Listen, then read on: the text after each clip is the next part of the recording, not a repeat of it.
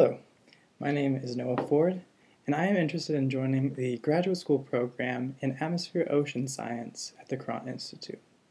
My goal in pursuing a PhD in Atmosphere Ocean Science is to learn more about a subject that truly interests me.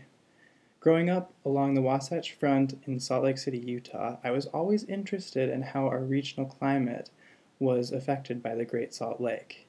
However, as a high schooler and a middle schooler, I was not able to undertake such a study. I would love to join a program that would allow me and give me the tools to study such areas.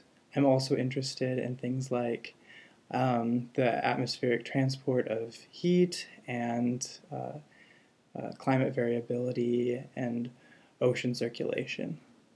Secondly, a reason why I would like to join this program is because I believe that climate change is one of the most important issues facing our generation today.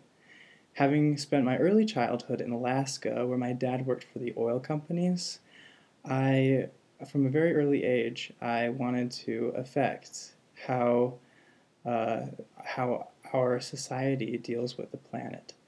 I believe that this program will allow me to contribute to how we manage this issue in the future. I chose to apply to Courant because of its unique program in atmosphere ocean science. Many other programs have options to study such topics. However, very few programs have more than one or two researchers in the area. Having come from the University of Utah, where I was the only student studying material science in both my year and in adjacent years, I realized that I really value academic communities. And research becomes much more collaborative and exciting when there are a large group of professors and graduate students in a cohesive program. And no other graduate program outside of NYU can boast such a large community in this research area. I think that I'm a particularly good match for the Courant Institute, and specifically the Atmosphere Ocean Science program, because of my background in math. Since my arrival at the University of Utah, I've been on a quest to learn about all sorts of mathematical tools that I can later use in my research areas. For example, I've studied areas such as differential equations, differential geometry, probability statistics, numerics, and analysis.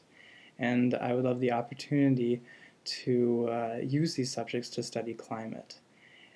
Even though I don't have a particularly strong background in physical sciences, I've always had a knack for physics.